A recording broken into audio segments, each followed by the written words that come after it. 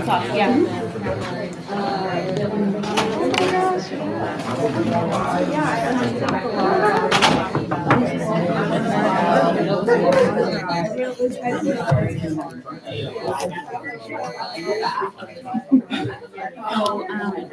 going to take a little bit in the meantime. Got this so everybody can grab their lunch. Great. Oh, am I lunching? Lunching. Oh, I like how you got this stuff right here. Do you want this there or do you want it in the picture? Is it better to have it not in the picture? It's up to you. Yes, also, hi, I'm Savannah. Shane? Yes. Okay, so this is the mic? Yeah, just put it anywhere you feel. Put this in your pocket. And the receiving end is going to go into the laptop. Is it on? Did I turn it on? Yep, it's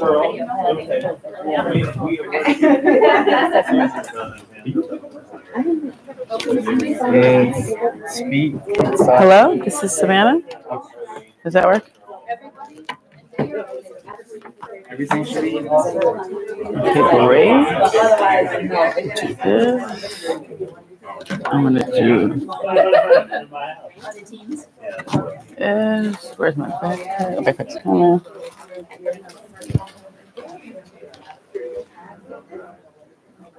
Go ahead, charge this. Happy New Year!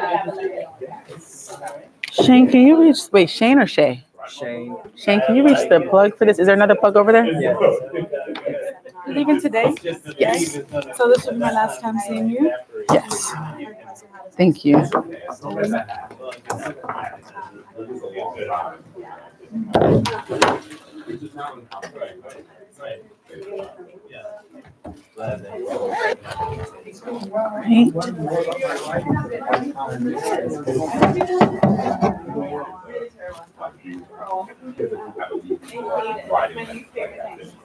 Right, this way you can.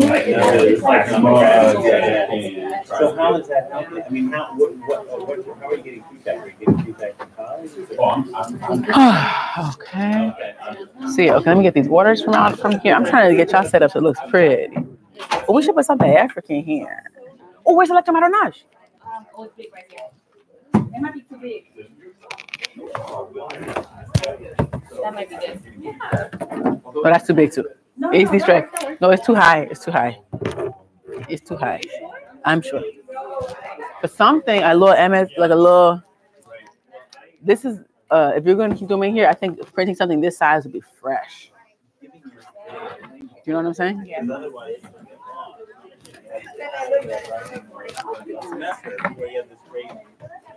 Oh my gosh. Thank you so much. Look at those earrings. Those are so nice. She made them. You fucking kidding me? That's the Tayera of life. What? Those earrings. Those are amazing. You made those? Like with your hands? God. That's amazing. See, I think that's the joy of living like in a town where you're not always commuting and hustling and scraping and scraping to survive. Are you ready? Almost. Casi. Okay, you're not, I don't have to be ready because you're ready. I'm about to. You know what I'm saying? I don't have to be ready to go. Because you're going to go. You got your clicker? I don't have my clicker yet. I have my backpack, which is somewhere. Okay. So you go ahead and start. I can do the click is easy.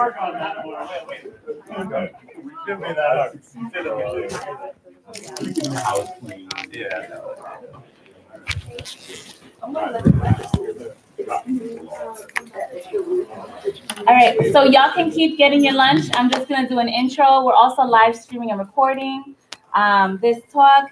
I am so happy to be here today. Welcome to the first Electric Marronage Taller.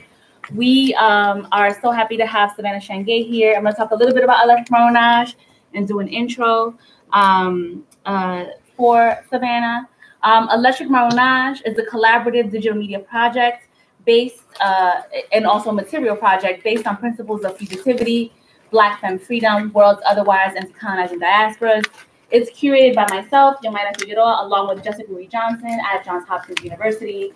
We're going to be having a series of events this semester in relation to Electric Marronage. Our website is electricmarronage.xyz or electricmarronage.com. The events are here on this poster board. In addition to having the speaker here, we also had a workshop yesterday with the grad students around publication and autoethnography. We're also recording a podcast that's going to be on the site. And each of the visitors is going to be curating part of the website based on one of the rules that we created for Electric Marronage. We'll bring the books up into the symposium, and we're so thankful for the generous support from the College of Arts and Letters. Our dean is here, Dean Jeff Long. Hey. Hello. Okay, we're eating this lunch. So today we are joined by our first Electric Marronage Taller leader, Dr. Savannah Shange, who is a Black queer feminist scholar, and she works at the intersections of race, place, sexuality, and the state. She is an assistant professor of anthropology at UC Santa Cruz, and her research interests include gentrification, multiracial coalition, ethnographic studies, Black femme gender and abolition. She earned her PhD in Africana Studies and Education from the University of Pennsylvania, a MAT from Tufts University, and a BFA from Tisch School of the Arts at NYU. She has been awarded a Hellman Junior Faculty Fellowship, a Ford Foundation Fellowship, a Jack Kent Cook Foundation Fellowship, and she was also a Point Scholar. Her first book, Progressive Dystopias, who got it? Someone raise it up in the sky. Anyone over here? Wait, is there, what's, I know. do you need raffle tickets? Yeah, hold on. Progressive Dystopia, Abolition, Anti-Blackness, and Schooling in San Francisco is an ethnography of the afterlife of slavery as lived in the Bay Area. Previously, her research has been published in Women in Performance, The Black Scholar, Transforming Anthropology, and The Feminist Wire. So please help me in welcoming Dr. Savannah Shange. Oh my God. Thank you so much for that very generous introduction. And to you, of course, Jamada and Jessica. Is Jessica here? Yeah, she's on Jessica? Yes. Thank you so much to both of you for holding this space, creating this space of autonomy and freedom within institutions that are not always as welcoming to be here. Thank you, Dina, for being here. Dinlong for being here. And it means a lot to have the kind of institutional support that you have to do this, because it is rare. It is rare and it's very precious. And I hope everybody in this room really recognizes that and fills it with as much possibility and builds on it to make other talleres, other workshops, for other kind of gestures towards freedom and possibility build out of this space. I also want to give thanks to Jada, Catlin, Dana, and Aya for their work in coordinating logistics and getting us here today.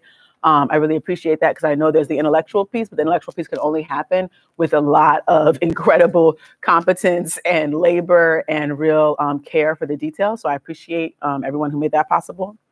So today I really want to think about abolition and what it demands of us as scholars and as people. And so to that end, I'd like to share with you an image that really grounds my book and and a few parts of the introduction in order to frame how abolitionist method is working in my work and what it might offer to yours, what we might be able to build together. And then I want to move from there into a story about what it means to grow up Black and girl in the city of San Francisco. Does that work? Okay, say a word. So, hello, do you know me? Have you seen me? What is my name? Oh, it's not talking to me. Okay, let's see. Okay. Nope, that didn't work. Wait, we're just going to do this again. Oh, you know why? Because it was at the end.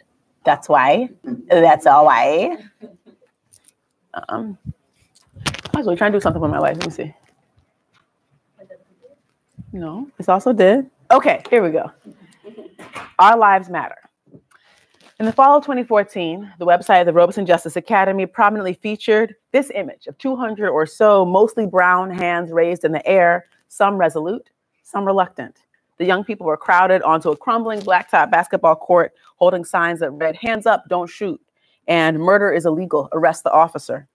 The whole school photo shoot was organized by youth leaders with the consent of school staff after the grand jury in Ferguson, Missouri refused to charge police officer Darren Wilson for the murder of Black teenager Michael Brown.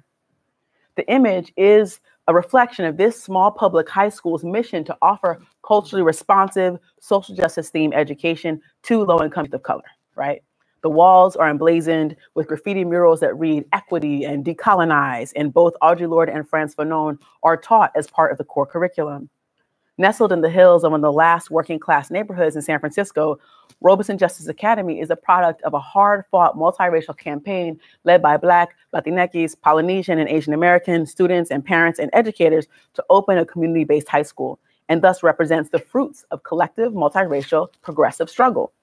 This photo's presence as the outsized header on the Robeson website that year, overlaid with the caption, "Our Lives Matter," indexes a critical or even combative relationship between this institution and the carceral state of which it is a part.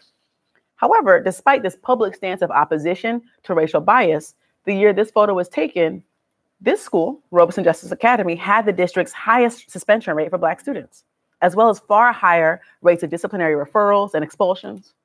So how do we reconcile Robeson's exceptionally punitive disciplinary practices with its institutional narratives of itself as social justice and liberation themed as exceptional, right? What does a place like Robeson, roundly regarded as a win for progressive left reformers, tell us about who loses when we win? How is the hour of Our Lives Matter raced, gendered, classed? Who is disposable in a progressive dystopia, a real life city of mirrors where diversity is king, settlers keep settling, and slavery never stopped? By replacing Black Lives Matter with Our Lives Matter, the high school's discourse uneasily skirts the tension that erupted. Y'all remember this co-optation of the hashtag around hashtag Brown Lives Matter, or hashtag Muslim Lives Matter, right? When Our Lives Matter in multiracial Robeson, Blackness is eclipsed by the more equivocal people of color. The dissonance between what initially feels like such a liberatory coalitional move, right, is sharpened by the signs in the front row held by a series of Latina girls reading, "My generation is next, don't shoot." The performance of racial analogy is both cathartic and politically strategic. A young Latino man, Alex Nieto, died in the street after he was gunned down by the police department that was supposed to protect him just weeks before this picture was taken. In part, these young women's plea represents the blackening of Polynesian and Latinx bodies in a white and Chinese city, and the brutality of dispossession is distributed across these different axes of racialization. But this mode of racial solidarity cannibalizes Black suffering. In order to state that their generation is next, non-Black people of color had to set Black death in stasis, already a fact, a cautionary tale that might save them from being the next state execution. So this book that I'm sharing parts of, Progressive Dystopia, attends to these tensions between coalition, anti-Blackness, and the state by documenting the afterlives of slavery as lived on one street corner in San Francisco. The argument of the book turns on this generative antagonism between our and Black in the mattering of lives. By examining a series of progressive reforms and what they cost Black communities, I critique winning as the dominant logic of social justice work. I ask who loses when we win, not so much to expand the we to an ever more inclusive list of deserving subjects, but to ask what becomes impossible when we only engage in contest as the mode of Black politics. This is the differential between revolution and abolition. Revolution seeks to win control of the state and its resources, while abolition wants to quit playing and raise the stadium of settler-slaver society for good. Reconstruction, too, is a hue of abolition. I'm thinking both in the Du Boisian sense, right, and in more contemporary versions of this. It assumes that this state is both inevitable and recuperable, and that we must ensure that the lofty rhetoric of citizenship is equitably applied to all across lines of racial and ethnic difference. That's why MSU exists. That's why the University of California, Santa Cruz, where I live, exists, right? These are state institutions that are literally meant to distribute the resources gathered from the tax base and distribute them to every high school senior who graduates and shows that they want to be part of this, that they want to make it. So we're in a redistributive structure right now. But from the perspective of abolition, it is the universalizing rhetoric of the liberal state that is the problem to begin with. By splashing this Our Lives Matter photo on their website, Robeson makes what Fred Moulton calls a claim on Blackness, as does the broader multiracial progressive movement that enlists Blackness as a central conceit of people of color politics. But when Our Lives Matter, it is only in their ourness that Black folks' lives matter, because we, are one of us. And yet we'll see as this talk goes on that being hurt, being mistrustful, being unapologetically Black can get both students and teachers expelled from us because they no longer deserve to be in this special place or be a citizen of this ad hoc polity. Robeson Justice Academy is a small, resistant, progressive, and yet eminently civil society, one the meniscus of which is kept taut by the internalized policing required under the regime of carceral progressivism and is punctuated by the spectacle of Black expulsion from its exceptional space. The lethal distance between our and Black is instructive, particularly at this moment when democratic socialism has re-entered mainstream political discourse, with Bernie Sanders' second presidential bid picking up steam and the heralding of a Green New Deal. That's Reconstructionist point blank, right? From bumper stickers in the school parking lot to zealous Facebook posts, Robeson and staff members were vocal about their support of the Sanders candidacy in 2016. I was one of them. And though Sanders lost, Black people and people of color were the presumed beneficiaries of a democratic socialist presidency. The presumption fails because Black flesh is always in excess, uncivil, marked by its incongruity to the progressive project, to which we remain narratively central and yet materially surplus. Progressivism is fundamentally a reconstructionist politic embedded within liberal logics, right? It aims to hold the state accountable to its promise of democracy and justice. And while the protagonist of progressivism's political narrative has expanded from the white working class to include the Black underclass, the undocumented Black brown migrant, its story is fundamentally a state romance. Social justice means living happily ever after with the anti-racist redistributive state. Abolition is a messy breakup with the state. Rending, not reparation. Okay, but what does this mean methodologically? What is the how of abolition, particularly for us in the university? For me, abolitionist anthropology is one of many possible names we could come up with for apprehending the necessary conjuncture of anti-Blackness theory and a critical study of the state. Antecedent to its location as a specific disciplinary mode, abolitionist anthropology is a genre of Black study. For Fred Moten and Stefano Harney, study is what you do with other people. It's talking and walking around with other people, working, dancing, suffering, some irreducible convergence of all three, held under the name of speculative practice. The point of calling it study is to mark that the incessant and irreversible intellectuality of these activities is already present. It's not just when we show up as scholars that all of a sudden something is happening, right? It was there already, and we're lucky enough to be able to glimpse it, right? Be part of it. The speculative practice of study as sketched here is immediately recognizable to any ethnographer. Is there anybody who works in ethnography or does kind of work in communities that way? Okay, shout out, hello. For anthropologists in the Americas, so we call this fieldwork, right? We immediately recognize this, like this is fieldwork. And for anthropologists in the Americas, that fieldwork is never completely out of sight of another set of fields: sugar, cane, tobacco, rice. Our real time is stitched together from what Catherine McKittrick calls plantation futures, a variegated time space called forth from the hold of the slave ship, the social life that animates the socially dead. This mode of heterotemporal study then also invokes the speculative practice of Black science fiction writers like Octavia Butler, N.K. Jemisin, Nayla Hopkinson, whose willingness to dream other worlds inspires my rendering of this one.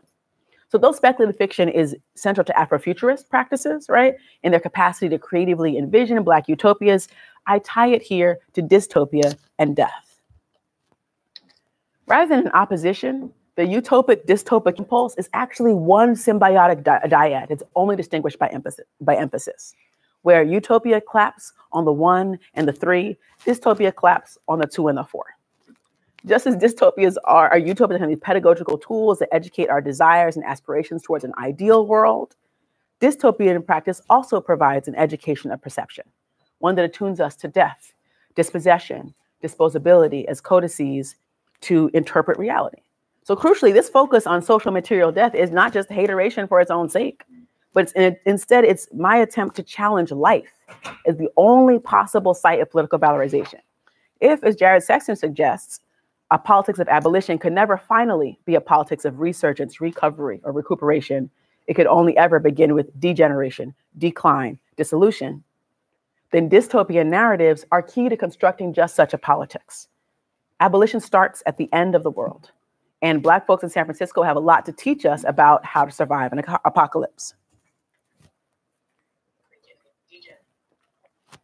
Monday? So Christina Sharp offers us this. If the question for theory is how to live in the wake of slavery, in slavery's afterlives, the afterlife of property, how, in short, to inhabit and rupture this episteme with our knowable lives, an abolitionist anthropology finds its answers in the register of the quotidian, in the cruddy, ordinary facts of Blackness. So I don't seek to make Black lives knowable, as Sharp suggests, given the tendency towards hubris that can swell in my discipline. Progressive dystopia offers a few glimpses of Bay Area Blackness. I would say Black Area Bayness, which is an interesting remix there. Of Bay Area Blackness as it inhabits and ruptures this episteme of late liberalism. Significant here is this dyadic relationship between inhabiting, living, and rupturing, destruction. This syncopation or two-step between the present durative sense of Black survivance and the future perfect of abolition. Progressive dystopia is an attempt to engage anthropology as a practice of abolition and an ethnography of the afterlife of slavery as lived in the sucker-free city. Speaking of which, is San Francisco in the building? Is California here? Anybody from California? Oh, okay. Y'all from Southern California, Northern California? SoCal, down south? Up north, like up, like Klamath County, north? Humboldt? Okay, I see you. Okay, South Bay, come through. Oakland, South Bay, okay. 408, yes, and okay, so SoCal, strong, South Bay, also in the building. So abolition here is not a synonym for resistance. It encompasses the ways in which Black people and our accomplices work within, against, and beyond the state in the service of collective liberation. As an analytic, abolition demands specificity, right? It's 408, it ain't 415. The very kinds of granularity that ethnography offers as an accounting of the daily practices that facilitate Black material and symbolic death. Abolitionist anthropology then is fundamentally a Black feminist method. It's an ethic and a scholarly mode that attends to the interface between the multi-sided anti-Black state and those who seek to survive it. In the process of unthinking the state, abolitionist anthropology joins at least 2 generations of attempts to reconceive a disciplinary project built on colonialism, collusion, anti-Blackness, and extractivism. Emerging from deep relationality with ancestors and contemporaries, its practice is a mode of reparative caring that seeks to be accountable to what is unaccounted for in social reform schemes. So I didn't write this book to be like a manual for how to be like a better, more radical, more activist scholar. I only offer it as a provocation, as a set of questions about whether we can care more than we know and extend our analyses past the ruins of the world and our disciplines as we know them. So here's story time. Ordinary departures, bodies and border management at Robeson. The toes of Sierra's kitty-sized white-on-white Nike Air Force Ones squeaked as she dragged them across the speckled linoleum floor. "Go ahead," said Jeff. "We ain't got all day." Craning her neck in order to make sure he could see her rolling her eyes at all 6+ feet of him, she exaggeratedly picked up her feet and speed scooted towards the principal's office. Jeff, the security advisor on duty, looked over at me on my perch at a student desk in the hall and broke into a wide grin. He shook his head and tried to suppress his laughter at Sierra's comedic timing. The school building that housed Robeson Justice Academy was plagued by the same faulty infrastructure and lax upkeep that impacted the rest of the San Francisco Unified School District. Half the classrooms at Robeson had radiators that never turned off, even on the sunniest of days, while the rest of the rooms were jerry-rigged with heaters that teachers had to bring from home because the radiators never turned on. My room was one of the former, assigned to me for the 2 classes I taught as part of my combined volunteer role of instructor and researcher for that school year. My hallway perch was a perk for an ethnographer. I had a plastic chair with a flip-down desktop. Y'all remember those flip? And you had to drag them around, right? They make that like screeching noise. So I had it stationed outside the classroom door for myself or a sweaty student to escape whenever the room got too hot. There, as I graded papers or fiddled with field notes, I got to see the parade of smaller and larger beings rounding the corner near my room as they made their way along the square path created by the small school's 4 hallways. Sierra seemed to come by at least once a day during her freshman year, usually on her own, but sometimes escorted by Jeff, the brawny school security guard who had spent most of the last 10 years as a bouncer at gay clubs. His round cocoa face sparkled with the steel hoops in each eyebrow, septum, and even a labret piercing poked through his beard. The imposing, "don't even think about stepping to me" air to his self-presentation was scented with a queer impishness exemplified by his nickname, Sweetie Pie. Also, the moniker of a weekly party that he continues to host at local Bear Bar is popping. Jeff's official title as student advisor was creatively designed by the school leadership at this place so that Robeson could avoid hiring a security guard from the district pool of union security guards. So rather than like kind of an anti-union measure, they did this because the SFUSD guards were notorious for corruption and incompetence. And it committed acts of sexual harassment and fomented conflict among students when they were in place in the first 2 years of the school's existence. So Jeff's position had more hours per week than a typical district guard, was better paid, and more significant in terms of institutional governance, because he had a new restorative justice-based job description that allowed them to do site-based hiring rather than being shuttled through the central office like special education and counseling positions are. And I bring this up. Do I have educators in the building?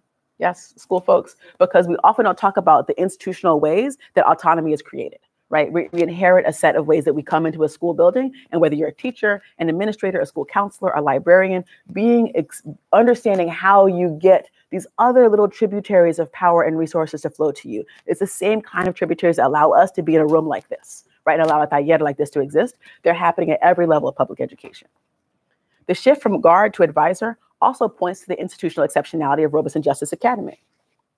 Located in this working class neighborhood, one of the few left, Robeson was founded by this group of different folks who came together to organize for college prep to be offered to this neighborhood. Because before that, all of the schools in that neighborhood didn't even offer the requisite courses to apply to the four-year university system, right? Students would have had to go to community college first. So this public in-district high school was designated by the district as a small school by design, and was granted a measure of autonomy that we usually only associate with charter schools. Budget, schedule, curriculum, personnel decisions were all made at the school level. And Robeson's investment in democratic governance that meant that often all 30 or so of the staff members tussled through consensus-based decision-making on topics ranging from the start time of the school day to whether a do-rag counts as a hat. Robeson's staff was less than half white, with the balance reflecting the diversity of Northern California, people of color, right? So Latinx, Filipina, Indonesian, Guatemalteco, a couple of Black folks spiced in for good measure, mostly concentrated in lower paid, non-teaching support staff positions like Jeff's. Even with his fancy title, his piercings, his Blackness, his queerness, and his dessert-themed nickname, there were still times that Jeff served the same function of school security across the United States, removing mostly Black children from classrooms and delivering them to their administrative fate. He, like every other staff member at Robeson, and like most folks in this room, are caught in a late liberal double bind. We work for institutions that we know are soaked in bias and inequity, even as those same institutions have more or less commitments to ending bias and inequity. Robeson's status as an institution with an exceptionally robust commitment to social justice doesn't map predictably onto the disciplinary practices. The year that Sierra enrolled, they had the high rate of suspensions, the highest rate of suspensions for Black students in the city. And instead of indicting individual actors for the crimes of structural racism, I want to engage Jeff, Sierra, and the other folks in the school building as a way to trace the flows of race, place, and power in the context of gentrifying San Francisco.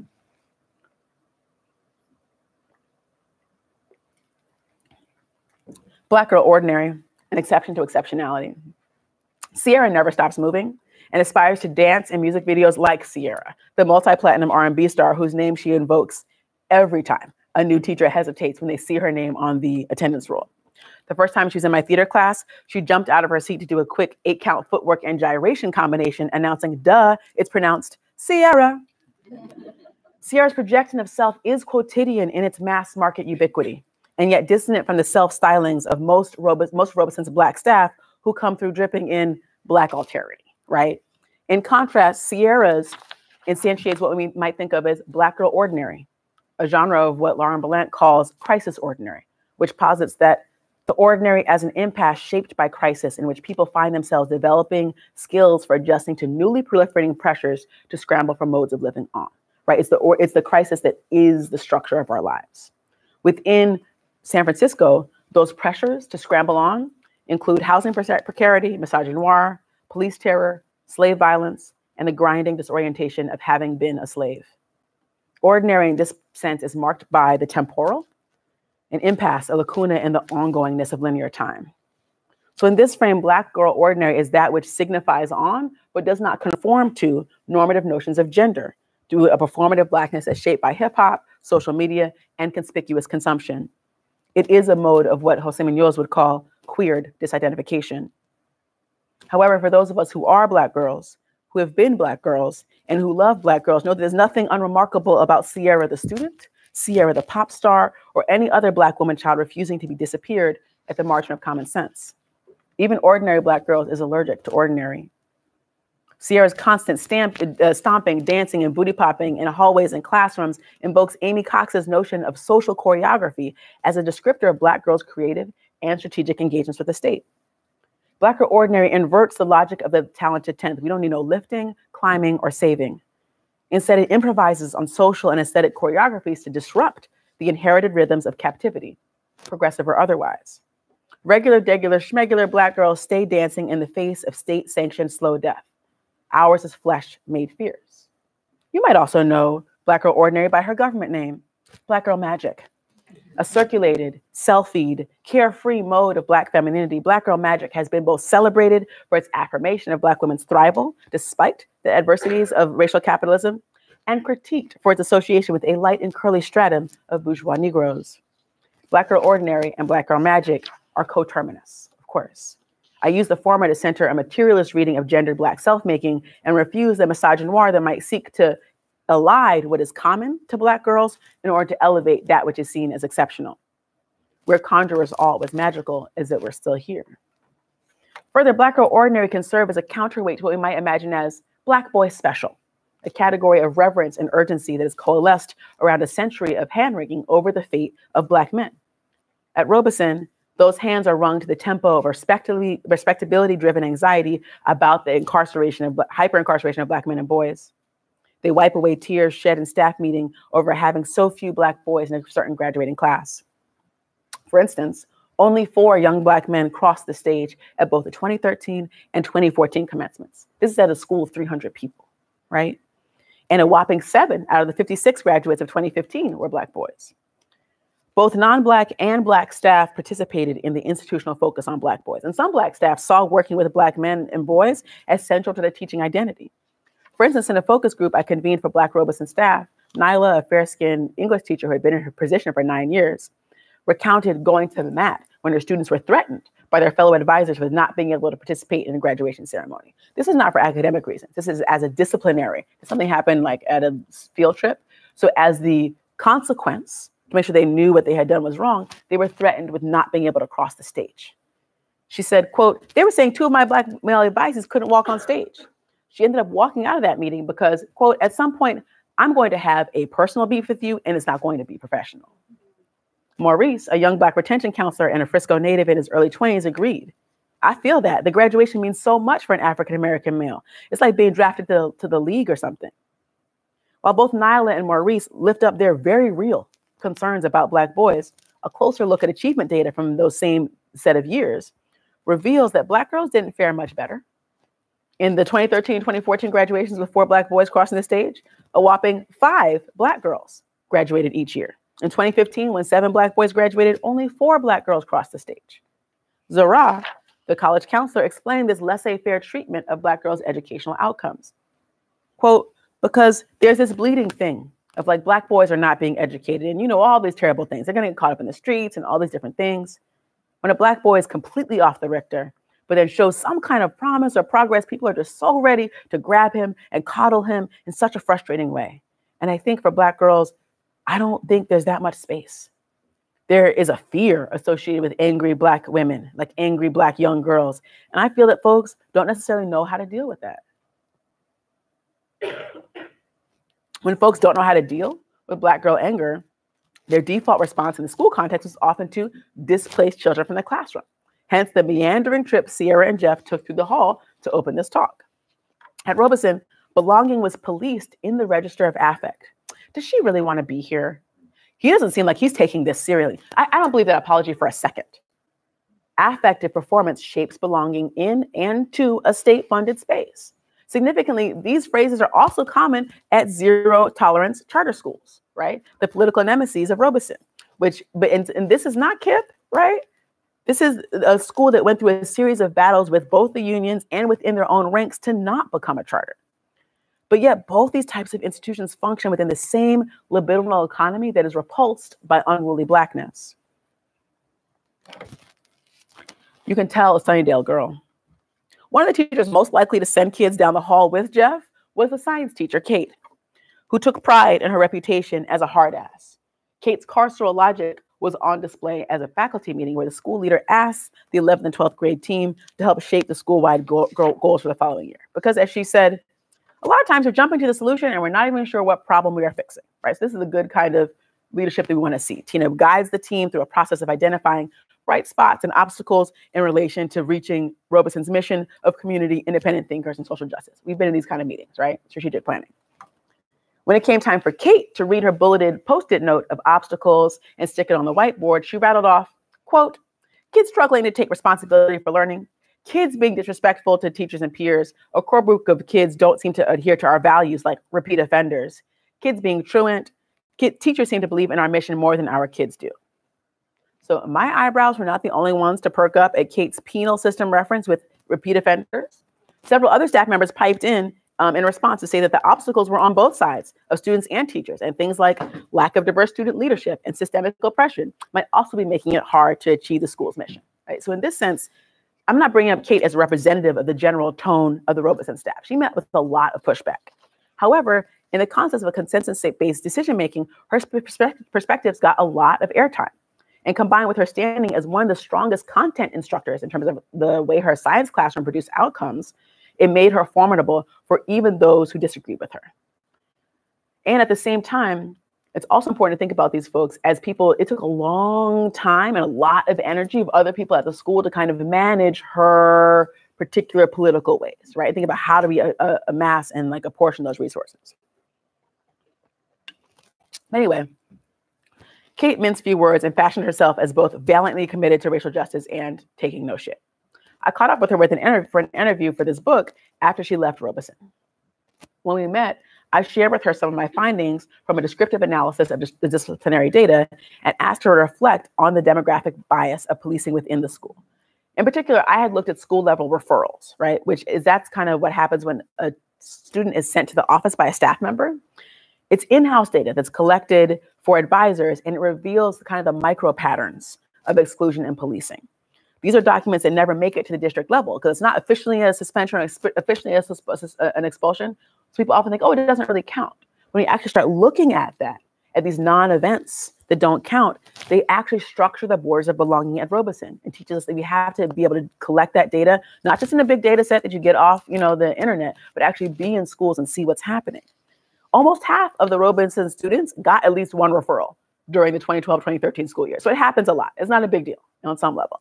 However, a lot of people got one, but Black students made up 77% of those who got 5 or more referrals, right? This highly policed group, even though they were less than a quarter of the school's population. Further, although discussions about school discipline are often framed in the targeting of Black boys, the student with the most referrals that year was Azizi, a Black girl sophomore. She had been sent to the office 23 times in her sophomore year, mostly for being out of class when she wasn't supposed to, or for being disrespectful, never for fighting, for theft, or anything else that might warrant Kate's repeat offender label. Is it helpful to go more into the gender stuff? Are y'all? Yeah, okay, people, okay. Who are you? What's your name? Dalia Fernandez. Dalia or Delia? Dalia. Dalia? Dalia's ready. Okay, so for Dalia, this is where we're going. Black boys and girls had almost the same likelihood of being asked to leave class, right? This equity stands in stark contrast to how gender usually plays out in school disciplinary patterns. So for instance, for Latinx kids, and this is a school that's majority Latinx, so right, this is important to think about this space. There's barely one white student per class. We often think about Blackness in relation to whiteness. The really important thing about studying San Francisco and why I value this particular school as a place to think about so much, it allows us to think about anti-Blackness outside the context of white supremacy. Of course, it's always happening. It's in the water. It's in, it's everywhere. And this is a majority Latinx school, right? And so that shifts what we understand to be the norm. Right? How do we understand multiraciality and how these things play out between us? So for Latinx students in this school, It was a more conventional disciplinary pattern. Latino boys were twice as likely to be highly policed in that highly policed group than Latina students, reflecting this kind of more traditional pattern of school discipline in which female gender functions as a protective factor against suspension and expulsion. And this is kind of goes to what Hortense Spiller teaches us about the ways in which Black women's gender functions is not the same, right? It's actually not the same gender as other people who have gender marked as woman, right? So I recounted this gist of disciplinary demographics to Kate. Looking at the spreadsheet, she denied that there was a pattern of bias in referrals and argued that instead, Robeson was far too lax with students. She brought up Tarika, a Black sophomore, as a prime example. I think Tarika's story was largely written before she walked into Robeson, right? I think the kids from Sunnydale are really, really interesting to me because you can almost always tell they're from Sunnydale. It's just this little part of the city. How can you tell? What is it that makes you feel like you can tell a Sunnydale girl? I ask. A Sunnydale kid. You could definitely tell a Sunnydale girl. The boys are a bit tougher to figure out. I think it's two things. I think it's skill level, which is really interesting to me. I don't know how that transfers through neighborhoods, but really the kind of thing where you just, what happened before now that there would have been some intervention that would have whatever, really, really alarming skills. And also, I don't know a word other than hurt. These Sunnydale girls are just really, really mistrustful of the world. Really, really mad, really, really defensive, really unconcerned with how other people think about them. That's all already gone when they get to us. Like when I would be having trouble with a student in class, I would ask other teachers for advice, and somebody would eventually say, "Oh, they're from Sunnydale," and that would be an explanation for like, there's nothing really that we're going to be able to do. Sunnydale, nicknamed the Swamp, is the city's largest public housing project with just under 800 units held together by duct tape and desperation. From exposed wiring and toxic mold to lack of access to fresh food and competent health services to its complete erasure from any mainstream image of San Francisco, Sunnydale is the portrait of urban disinvestment. Like the other 4 remaining severely distressed subsidized housing projects left in the city, the Swamp is undergoing demolition right now, today, as we speak.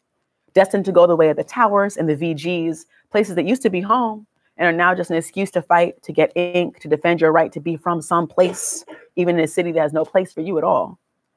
Project residents are disproportionately women and overwhelmingly Black and Polynesian in the context of San Francisco's Blacklist diversity. In Kate's rendition, the Swamp is less a political economic force than an ontological one. Tarika and her ilk are somehow of the landscape. They become these Sunnydale girls. Blackness gets recast as indigeneity in the second order settler colonial landscape that has already been, as far as Kate can imagine, exhausted of native bodies. Of course, that's not true, right? In this sense, Kate's deployment of Sunnydale girl is shadowed by narratives of the vanishing Indian turned disappearing negress. By 2021, the Swamp will be eroded completely by neoliberal urban expansionism. Kate's ethnological move to categorize Tarika as Sunnydale-iest feminine, right, while doused in the ruse of Black girl knowability, points to this contested relationship between Blackness and land in the Americas, and to what Tiffany King calls the Black female body as a process that is constituted by and constitutes landscapes. Perhaps this is why she finds it harder to tell Sunnydale boys, right? Place is etched more deeply into the flesh marked as female, even when displacement is the constitutive characteristic of Blackness in the first place. While Kate names poor academic preparation as the primary marker of what makes a Sunnydale girl, the ethnographic record contradicts her. Even though she can tell that Tarika's low-skill story has already been written, she had never actually taught Tarika or seen her in a classroom setting. If Kate had actually spent time in Tarika's classes like I had, she would have seen her begrudging attentiveness in U.S. history, heard the hesitant curve of her tongue around Spanish vowel drills, and bore witness to her bored irritation after finishing the do-now equation before the rest of her classmates in geometry. Unlike most of her peers at Robeson, Tarika passed the math portion of the high-stakes Standardized California High School Exit Exam, or the CASE, on her very first try. But Kate wouldn't know that because she never had her in her science class. All of her encounters with Tarika were disciplinary, and they mostly happened in the hallways. Kate's leap in logic reveals the ways that Black girl affect can be made to stand in for both structural location and the capacity for agency. If Tarika acts defensive, it must be because she's from the projects and can't do school. Her story was over before it began. Kate bemoans Tarika's gender deviance from affective norms. You could tell a Sunnydale girl because she's distrustful, angry, and hurt. But rather than engage 20 generations of good reason for her not to trust the state and its agents, however benevolent, Kate is distraught that, quote, there's nothing really that she is going to be able to do. Perhaps then it's Kate's own incompetence and impotence in the face of Black sass and anti-Black racism that marks Tarika most deeply as a Sunnydale girl. So ultimately, it's Tarika's anger that justifies her expulsion from the category human for Kate. She reasons, in the hallway, she will go from nothing to very, very, very mad. And maybe Tarika's going to be fine. Maybe she's fine. It's hard for me to imagine her in the world. It's hard for me to imagine her in a retail job or however people transition from youth to adulthood. And I think that's really scary. That's how the cycle continues, right? If Tarika has a baby and she brings up the baby the same way, right? I can't stand the cyclical nature of the whole thing. And I feel like Tarika is not going to help break the cycle. I feel like this one deserves tea. She can't imagine her in the world because in part for Kate, Sunnydale is not in the world. The community center, the library, both corner stores, the families, the homies, none of this counts as life for her because the swamp is a space of social death, excised from the territory of the human. Sunnydale as a spatialization of social death counters the claim that the Black is nowhere to be found without spatial coordinates. Instead, we might imagine the map of Blackness unfolding from within the flesh of Les Damnés, with Black girlhood as this cartographic impossibility that sutures life to death, then to now, settlement to plantation. When Kate encounters Tarika in the hall, she fails to see the possibility of her future, transition from youth to adulthood, right? Or her escape from the muddy terrain of the swamp in the world, or even an encounter between her and a proper human being interacting with outsiders. In her flesh, Kate sees an unmistakably gendered void, an invagination that is non sequitur to the loops of time, space, and the social. Kate can't fathom a future for Tarika, and yet she fantasizes about her as a Black hole, ruminating on her reproduction, her impending failure as a Black parent, responsible for her community's downfall, echoing decades of professional anxiety about the Black culture of poverty. Which is also always important to note the culture of poverty is actually first theorized about Puerto Rican communities, right? And understanding those kind of connections between Blackness, brownness, and different modes of Latinidad that are seen as either preparing for citizenship or preparing for Blackness. Kate's foreclosure of Black futurity also anticipates the demolition of the swamp and pulls discussions of time into those of space. Note here that Tarika is unthinkable as an adult, even as like somebody who takes your money at Old Navy, right? But crystal clear as a bad mother.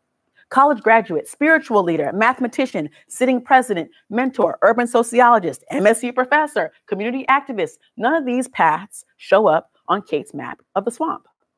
Instead, she recycles antebellum notions of Black people as perpetual children and breeders, and recalls Amy Cox's prescient warning that, quote, our failures to articulate and witness Black life, and in particular Black girlhood, as a dynamic, creative space continually being remade in the future tense, has grave consequences. These consequences are doled out every day in the name of breaking the cycle at Robeson Justice Academy and at urban schools and nonprofits across the US. But what if, as an alien outside the circuits of settler sense, we imagine the unseeability of Tarika's Blackness, the impossibility of her futurity, the Black holes that preoccupy Kate as the very center of a knot tying together the world as we know it.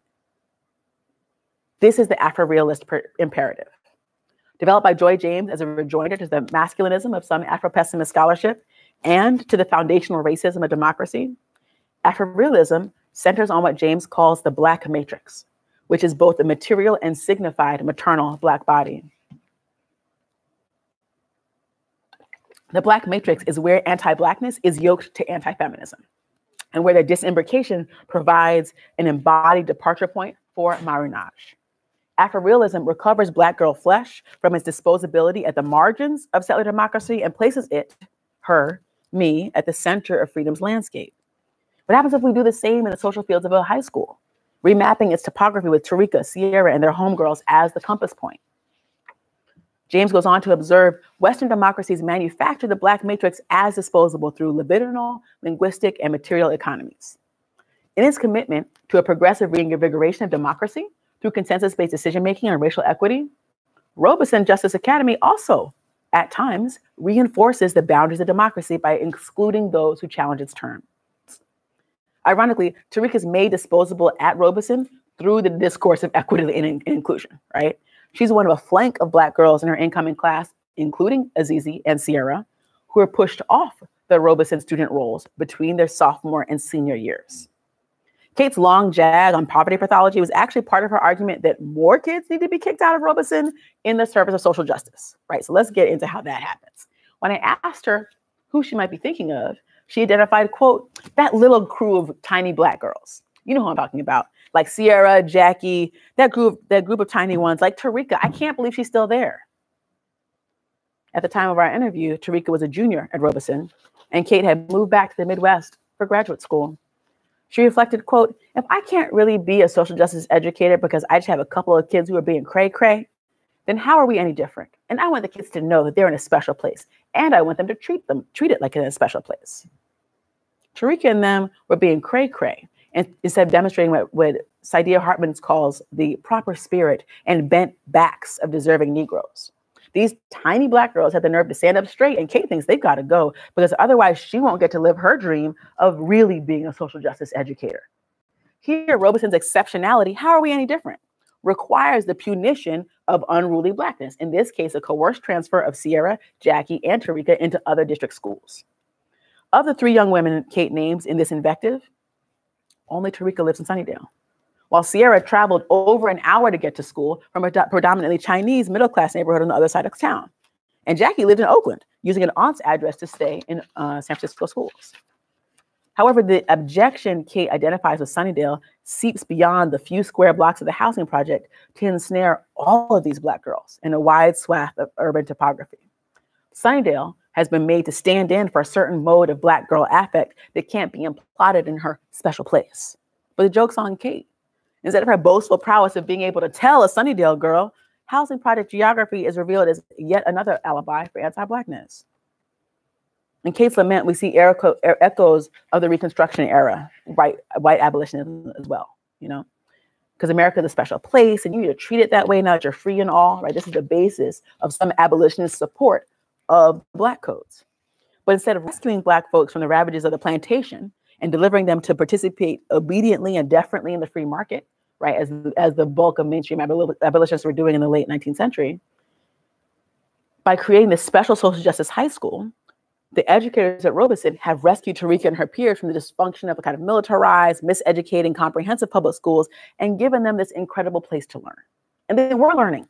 Kate was a deeply competent classroom teacher, as were most of the Robeson faculty, right? This is a place where in the state of California, we don't fund schools the way they do in Michigan. Only 26% of high school graduates in the state of California are even eligible to apply to four-year college, right? That's across all races. Yet at this school, there was a 60 to 70% acceptance rate for students to get into four-year college. So they're really transforming the material conditions of education. It's important to see this is a win. This is what we're supposed to be doing.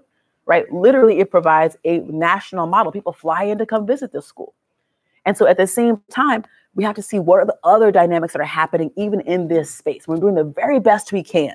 What's the distance between the best we can do and what needs to be done, right? Not to mention the fact that Kate is now an expert on educational policy, but I digress. The opacity of the flesh, a methodological coda. You can follow me, but I'm not going to talk to you. That's what Tarika told me when I asked her if I could shadow her classes. My first impulse was to cajole her with jokes and build rapport. I mean, surely she would talk to me eventually. Or else I could just default to any of the other dozen or so Black girls with whom I had an easy bond, whose text messages bottlenecked on the screen of my phone, whose mama's voices I could tell by heart on the phone. But I bit my tongue. And in the interest of taking young people at their word, I assented and silently sat beside her, not only through the beginning Spanish class that I spent every morning in, but also shuffling on through the halls to algebra, humanities, advisory period. Even now, I know Robeson staff who have Tarika's current number, and I have her Instagram handle, I heard from somebody around the way that she did end up graduating from another SFUSD school. So I could ring her up with a few questions about that experience. I could slide in her DMs or try to take her to In-N-Out for a follow-up interview, but I won't. Built into the genre of ethnography is an expectation of narrative richness, a rich tapestry of voices that leaves the reader satiated by the elegant rhythm of I saw, she said. I saw, she said. The right way for me to end this talk is with like a pithy quote from Tarika, an emic insight that can stand in for 20-some pages of academic grandstanding and give me credit as a community-based accountable ethnographer who gives my research participants the last word. But for me to reach out to Tarika with the intent of hearing her perspective, even in the interest of this putatively liberatory project, if this is Electric Marronage, we got to hear what she wants to say now, right? That still demands access to Black girl interiority as the price to ride on the freedom train. If both the carceral and the decolonial engagement with young Black women rely on the same remedy, her performative transparency, right? Then both political projects prioritize their own frameworks over Black girl self-determination. And this might be where I fail as an anthropologist, and the petticoat of my disciplinary drag might be peeking out. But I sense that there might be more explanatory power in Tarika's agentic absence in the opacity of not knowing than I would find tracking her down like a runaway and feigning a complete circle of analysis. Tarika don't want me to find her. We were never close. And while she assented to participate in the study, she also drew clear lines around her involvement, just like she did with her high school. Tarika's counter-institutional, and in this case, counter-disciplinary negotiations signify on the politics of belonging by remaking the rules of participation. In her math class, I watched her obstinately roll her eyes and refuse to speak when called on. And even though she had completed all of the algebraic equations correctly, along with the extra credit problem, she rolled her R's with the best of them in Spanish class before she escaped into the hallway for half an hour of respite from the tick and the talk of the justice-themed school day. She refused the weight of what Hartman calls burdened individuality and thus was refused citizenship in Robeson's tiny progressive polity. So instead, I try to write in collusion with Tarika's ethnographic refusal, following her no without trying to transform it into a yes. Her manifestation as a Black matrix straight out of Sunnydale brings us back to the utility of indigenous political theory in the city, where Frisco indigeneity is a new foil for those old dispossessed twins, the Ohlone and the Negro. Audra Simpson articulates an indigenous politics of her refusal in her engagement with her own Kawanaka Ronon communities facing ongoing settler colonialism. In lieu of Du Boisian or Fanonian or later Glenn Cattardian double consciousness, Simpson theorizes proliferating consciousnesses that refuse the recognition of an external gaze, producing endless play along the lines of I am me, I am what you think I am, and I am who this person to the right of me thinks I am, and you're all full of shit, and maybe I will tell you to your face. Understanding slavery as structure rather than an event, I borrowed Simpson's caution that, quote, to think and write about sovereignty is to think very seriously about needs, and that basically it involves an ethnographic calculus of what you need to know and what I refuse to write. I refuse to write light into dark, to coerce quiet from noise or wipe color onto a canvas that's soaked in black. Methodologically, I'm trying to compute the value of self-possession in the context of dispossession and figure a way to get Sierra and Tarika back into the equation. The reclamation of Black girl sovereignty in the ethnographic test may only be possible through what John Jackson calls a thin description, a sort of non-knowing that disentangles the ethnographer's will to know everything from an interconnected will to disclose everything. Opaque on purpose, Tarika's practice of Black girlhood is an epistemic refusal as well as an ethnographic one. She doesn't concede to the terms by which we seek to know her. Hers is a familiar fugitivity, one that social science can perhaps track, but never apprehend. So what does it mean for us to contour our methods such that refusal is part of the shape rather than an aberration? Silence, refusal, absence. The missing Black girls of the humanities archive challenge the dominance of the order of vision in the human sciences and force us to contend with opacity as a site of knowledge production. The epistemology conjured by Black girl ordinary refuses empirical elaboration. You can follow me, but I'm not going to talk to you. Generative and nuanced, Tarika's refusal is also a mode of dark surveillance, right? What Simone Brown talks about as it charts possibilities and coordinates of responding to, challenging, and confronting a surveillance that's almost all-encompassing. in both the hallways and in the pages of my nascent book manuscript. She watched me watch her. Black girl opacity demanding to be seen, but refusing to be seen through.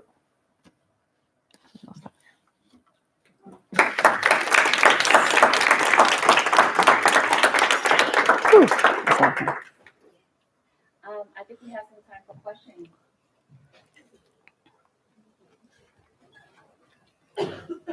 I know that was long. I feel like there was a lot going on. So if you want me to go back to parts or like follow-up questions about this, or I also love to hear about your own work. You know what I mean? This doesn't have to be the time where you're like, just a question. If you want to share part of what you've done in practice, in classrooms, or in terms of how you're thinking about your own projects, that would be great to hear too. How many pre-service teachers are in here? You got this. I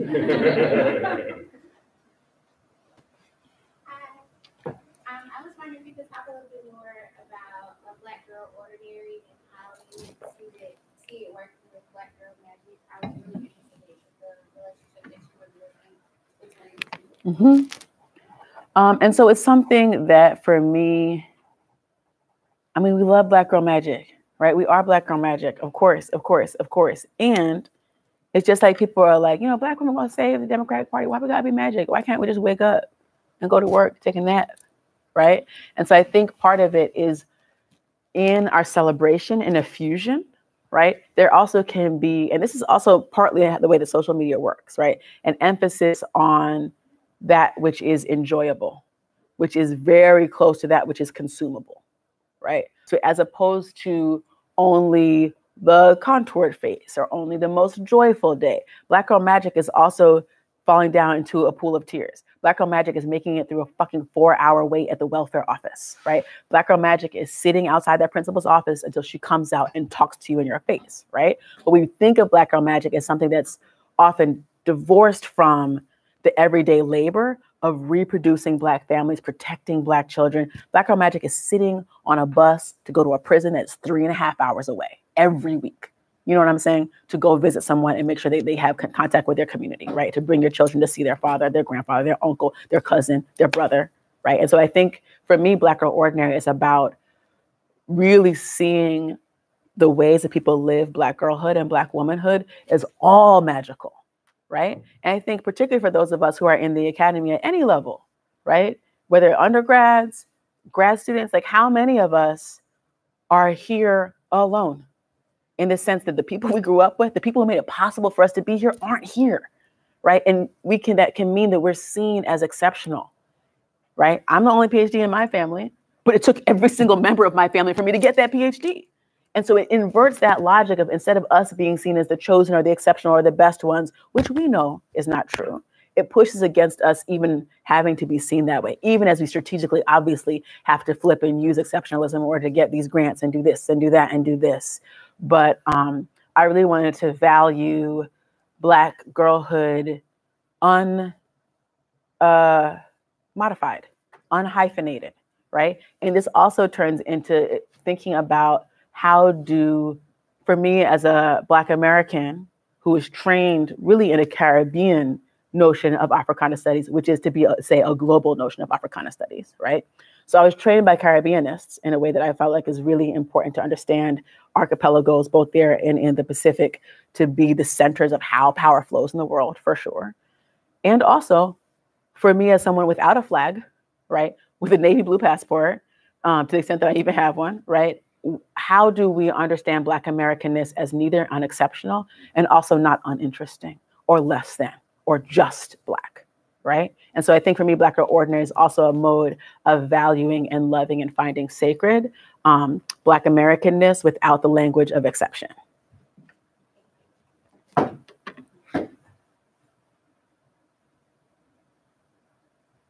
Hi, Trinity. Trinity is a fantastic undergrad here at MSU that I had the luck to be able to speak with yesterday. Trinity, do you have any thoughts? You know what I'm saying? Well, once again, thank you for being in this space. Absolutely. I just want to get out to work, but I still want to be in this space. And so I'm just here to collect any of the voices that are shared. Ashe, thank you so much for being here. I just want to bring you in because I think especially when we get we do talks and this and that, and we pitch them to the grad students or like the administrators and this and that. But really the lifeblood of institutions, both in terms of literally how the doors stay open and the mission, is the undergraduate education. And so I just want to really value you for taking this time, right? You're on your way from work. You got to do a million things. It means a lot to me that you chose to come into this room. And I really appreciate you being here.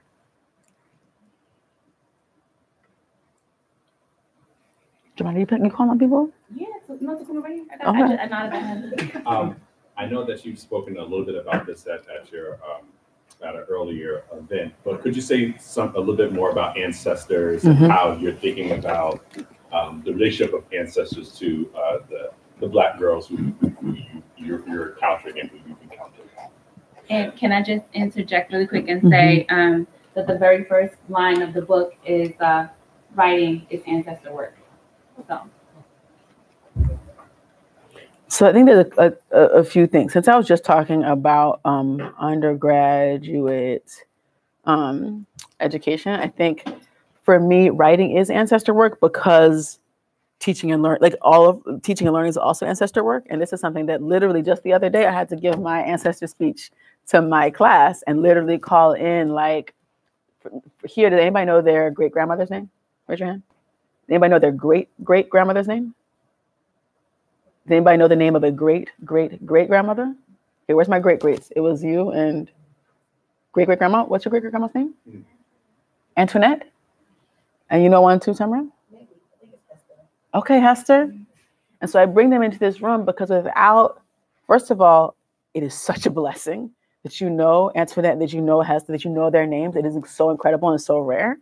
And also, for all of those of us who don't know our great grandmother's names, to be present with the systems and structures that made it so we don't know their names, right? What facilitates that forgetting? Because that's the same thing that facilitates us forgetting that we're not here alone. We're only here because of those great grandmothers. And I say great grandmothers in particular because of the gendered labor of allowing the next generation to go forth, the gendered reproductive labor, right? And so when I say writing is ancestor work, I mean to say that I want to write so that I do not forget, right? And literally can remember, reconnect myself to all those who made it possible for me to do the work that I do and for all of us to do. We're never interacting one-on-one, right? We're not interacting, oh, I was in a meeting with Bob. You were not in a meeting with Bob. You're meeting with Bob's mom, Bob's wife, for sure, with Bob's kids, with Bob's animal, right? And that kind of interconnectedness, I think, is one that does not stop with death. And so I often think about, like, can I make this, how can I altar build? And often, people build lots of different kinds of altars. Of course, there's like formal spiritual altars, that is where, you have items and you put them on top of your dresser, right? There's also the altar you make out of this day. Can this day be an offering to those who made you impossible for you to live this way, right? And for those of us who are in different kind of leadership positions, when you're thinking about which ancestors, both in my own lineage and those who I am lucky enough to be in encounter with, right? So I'm teaching, I have a class right now with 125 students called West Side Stories. And it's almost exclusively, I teach at a university that's mostly students born and raised in California. And so really thinking about what are all the lineages that come into that room and how can I teach in a way that both honors and offers transformation to all of those lineages, right? And so I think that's for me part of understanding writing as ancestor work. And then in particular, wait, were you asking about with girlhood? Somebody talking about girlhood and ancestors? So I think the other piece around that is that when we think of both carcerality and early death at the hands of the state or the hands of street violence. And so over the course of this book, over the course of working at this school and then writing this, I lost 3 students, like personal students who I had worked with, to street violence, right? In addition to the other students who were shot in the leg and walked with a cane, shot in the eye and blinded on one side, like students who had been maimed by gunshots, right? And these were all male students. And those who visited them in the hospital, who bring flowers to their still existing murals on the street, right? Who carry their memories, right? Who change their passwords, their IG handles to RIP, right? Who every year, without fail, on the birthday, flood us with pictures and memories, right? Who put the Gothic font on top of the photo and post it against the sky, right? They are girls and women and mamas, right? And so I think the way that we understand ancestor work is both to hold space for those who have passed, right?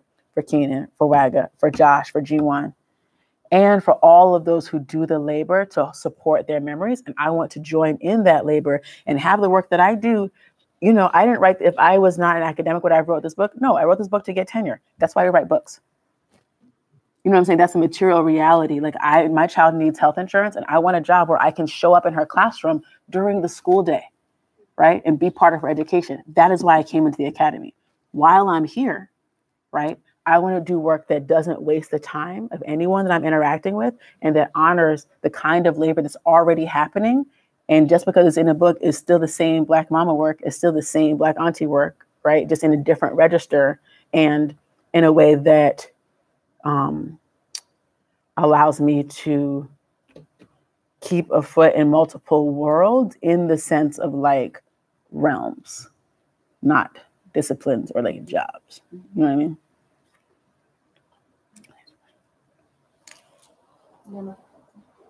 So, in light of what you're just saying, how do you connect? I'm interested in the idea of ancestral fugitivity, right? In what you were getting into as a mode of resistance to, and where are we getting these practices of fugitivity from?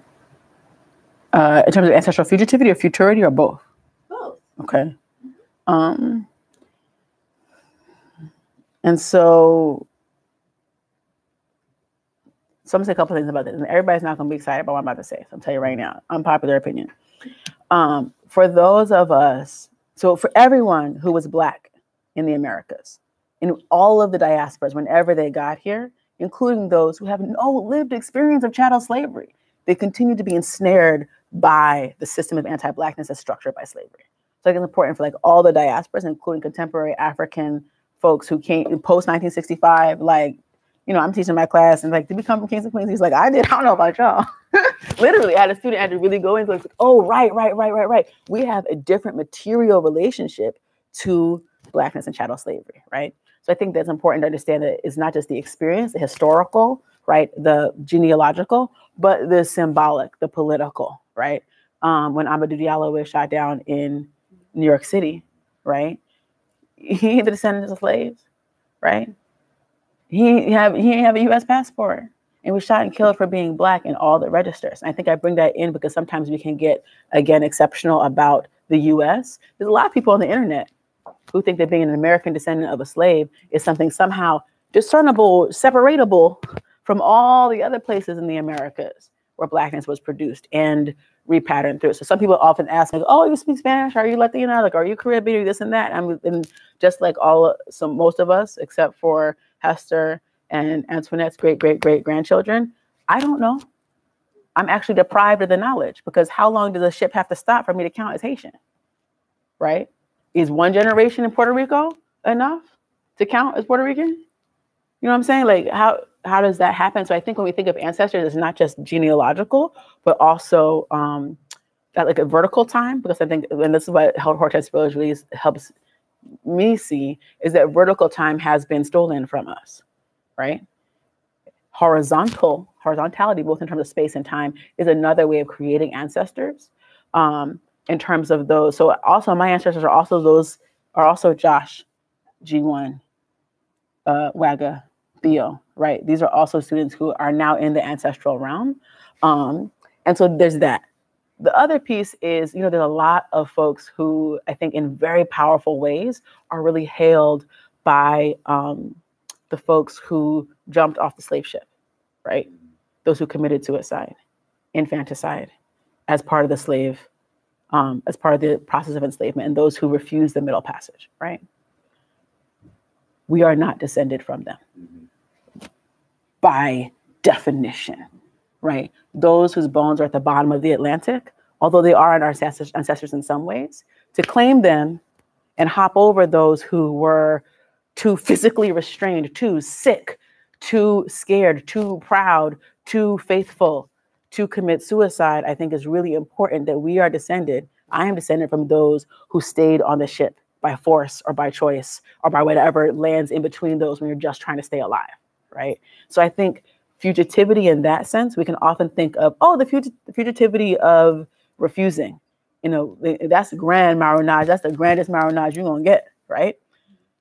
That is not a door that, while it's like affectively open, I also want to really hold that the fugitivity that I hold in my veins is that of surviving this and expanding it and expanding it and expanding it. Maybe that's how it breaks, right? And so I think that kind of ancestral fugitivity is also one that we can offer balms, we can offer healing, we can offer salves to the youth and to those who have passed behind. So I think the kind of transformative work that we do can be offered to those who have already passed. And so,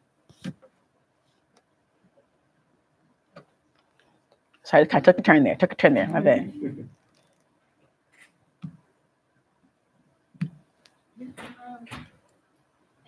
Sure. I was wondering if you'd be willing to say anything more about the statement you said, abolition demands specificity. So in two ways, I was thinking about kind of making an argument for ethnography as a part of how we think about abolition and anti-Blackness. And so a lot of anti-Black theory in these streets is done by folks who work on literature or at the film.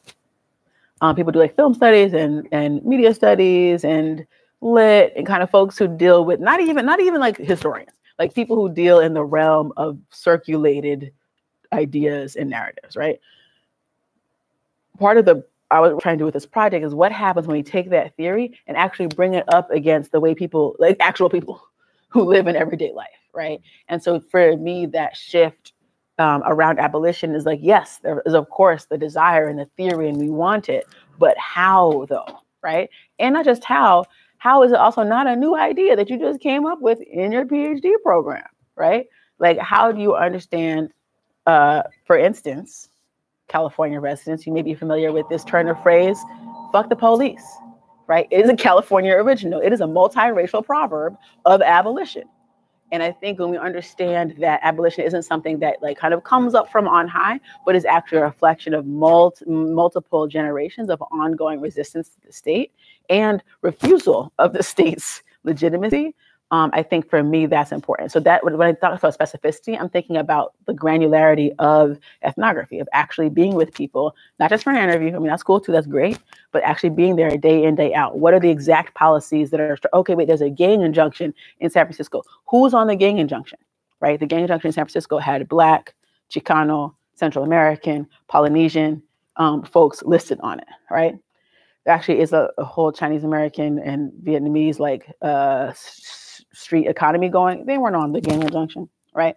But the gang injunction provided a material site of resistance, not only for all these different racialized communities, but also for people who were in ongoing fatal street feuds to actually come together to resist the state, right? And to literally to march together as, you know, people in their uniforms of street excellence and come to City Hall and come to the police department and be like, this is a racist structure, right? And so I think that kind of specificity is not just like, oh, multiracial coalition is not, you know, not attainable or not feasible because it's anti-Black. Like, okay, and what are the ways that people are doing this work anyway? So that's the kind of specificity I was thinking of, when you're actually getting with communities and being in community yourself, right? And seeing how that happens. And I think the other piece is, so that's one thing. The other piece, I think, you know, a lot of folks are very familiar with prison abolition, or you should be if you're not, right? And we also often think about abolition as being the freeing of all political prisoners, and then eventually, you know, then all nonviolent prisoners, and then in some, you know, universe, the freeing of all people from punishment and being in cages, right? But if we understand those cages to be literally directly connected with this university, I don't know about here, but in many states, like, you know, the universities are required to buy furniture that's built by slave labor inside of correctional institutions, right? If you see those institutions as co-imbricated, you can't abolish the prison by itself because it don't exist by itself. So you have to have that specificity of analysis that really understands the prison to be the symptom of or the tentacle of one larger democratic vision of kind of like the liberal state. And so which might be like, okay, well, I'm not that abolitionist, and that's gravy, but it's understanding what your relationship to that larger system is. I have a question from the Facebook Live. Hi, Facebook Live. Yes. How y'all doing? And it's a question made as a comment, but you can answer it. Okay, let's do it. Let's go. Come on, comment. On how teachers or late liberals can't imagine Tarika as an adult, but can imagine her as a, quote, bad black mother. And the dissonance between those views and the social justice work was so important. Thank you for making that legible. So you want to say a little bit more about that? I'm so glad that I'm so glad that that resonated. I mean, in some ways, I'm actually not so glad, because I wish that this was an exceptional story. I wish that it was rare that this happened. And I feel like part of what we need is more structural attention to the need, not just the needs of, but the political visions of and the brilliance of Black women and girls. And so one of the things that happened after I left the school site, so after I completed so I worked there for 6 or 7 years, left, went to grad school, came back, did field work, then left again. So after I left again, I still stayed in contact with folks who were in the school. And one of the school leaders, who I'd called in the book Tina, a Chinese American woman who had a really very strategic and nuanced set of kind of her own racialization practices. In the city of San Francisco, Chinese American women are the norm for school leadership. Like most principals are Chinese American women. San Francisco is a Chinese city, right? It's not an Asian city. I mean, there are a lot of Asian folks. It is a Chinese American city. It's the highest proportion of Asian American residents of any major city outside of Honolulu, right? And in the school district is 47% Chinese American. That's in addition to other Asian communities that come through. But for really multiple generations, Chinese American folks have really crafted San Francisco as a site of like real power building, right? And reflections of the needs of their communities. One of the things that Tina struggled with is with Black parents who had always had Chinese American principals and had always been at loggerheads with them, how to separate herself from just being one more Chinese American woman trying to tell your kid what she's doing wrong, right? So the way that she dressed, she always wore t-shirts and jeans with a blazer on top. She always had the lit manicure with the tiki-takis. You know, she did all these things to really try to position herself and her self-styling as not necessarily more Black, but less a certain version of Chinese American middle class aspirational respectability, right? And so I bring her up because after I left the school, she had started, and partly after conversing about what was coming out of the work and this and that, she had started a leadership program that wasn't to build Black girls into leaders, but she actually basically created an advisory board of Black girls to help her be a better leader, right? And so she would go to them and meet regularly. And the way she talked about it, this is after I left the school, so I didn't get a chance to observe. She talked about it as really being like, I need you all to tell me what I am doing wrong, how it could be better, and kind of taking some of that focus that had only been on Black boys and thinking about, okay, not how do we shift it or switch it, but expand it, right? So the specific needs and brilliances and insights of Black girls can directly influence her as a school leader, right? And so I think that's some of the kind of stuff that folks there did to shift that deficit orientation as the primary code of Black girlhood, right? And it's important to note that it wasn't done just by a Black person, right? It was done by a non-Black person of color in specific orientation towards and respect of and honoring of Black experience.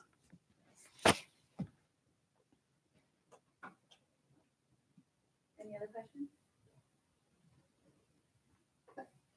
I'm slowly walk through and look at everybody in the eye. I want to know if your soul has a question. You kind of had one earlier. Your soul has a question. Yeah, go. Oh, you say something. Okay. We got a question right here, and then we also we could take this last question, and then we're going to be giving away some books, and there'll be a quick book signing. Oh wow! Yeah. So book prize for people who stay at the stay at the end. You got a book prize. Yeah. As people leave, I'm like, yes, more books. Okay. Better chances for everyone else. Okay. Go ahead. So how do you believe that low income levels for Black girls are much greater all American African American students in general? How does that low income affect their disciplinary action inflicted upon them by the school and by police? Okay, so you're trying to like, well, there's a few things. I think while Black women are paid less, like proportionally than Black men are, they're actually significantly more educated than Black men. Actually, Black women are the most likely person in the U.S. to complete a degree, right, proportionally for their group. And so I think in some ways there's a mischaracterization, similar to what we see from Kate, is a mischaracterization of Black girls as somehow the least, making the least money or having the least progress, when they're actually the most likely not only to have completed a degree, but Black women are also the most likely to have read a book this year, right? So we vote more than other people. We read more than other people. We go to school more than other people, right? And so even with that material context, there is a perception that we are somehow lagging behind. So I think part of it is we need to address the perception, because the work is happening, right? Black girls are out here engaging the system as it is with the tools that are available, and yet still not getting that far. So I think that's one part of it. In terms of the policing, that's a really good point that you brought up. Black women are incarcerated at a far lower rate than Black men, of course, and the rate of them going into prison is increasing faster than any other group of women, right? Native women, of course, are also significantly over incarcerated, right? But the rate of Black women going into prison is rising over time.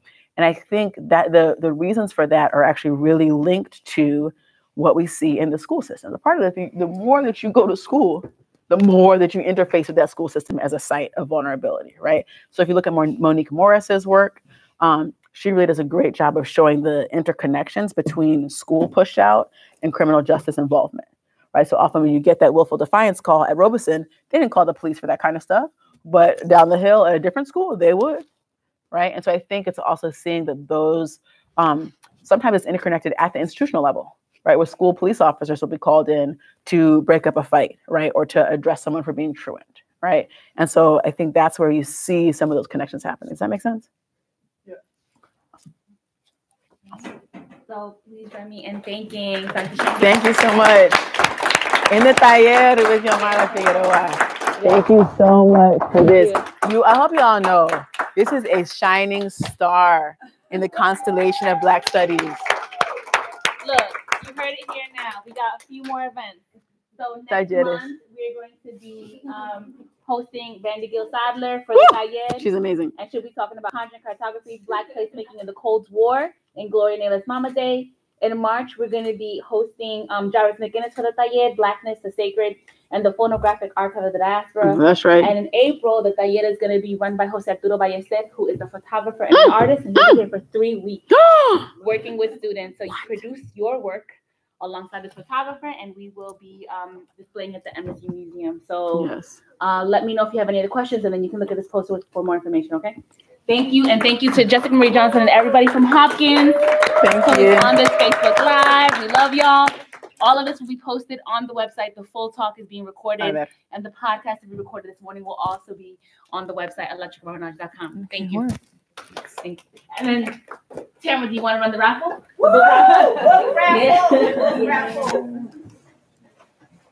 I want to thank Professor Figueroa for it. Will the raffle be recorded? The raffle, you have to come up here and say hi on the Facebook Live. Our first person to win is Leonora Paula. Hey.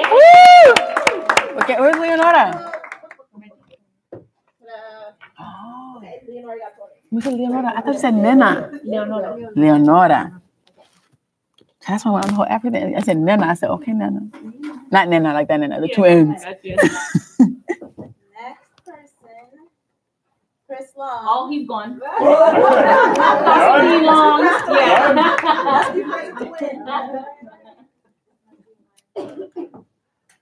Anthony Barash. That's you.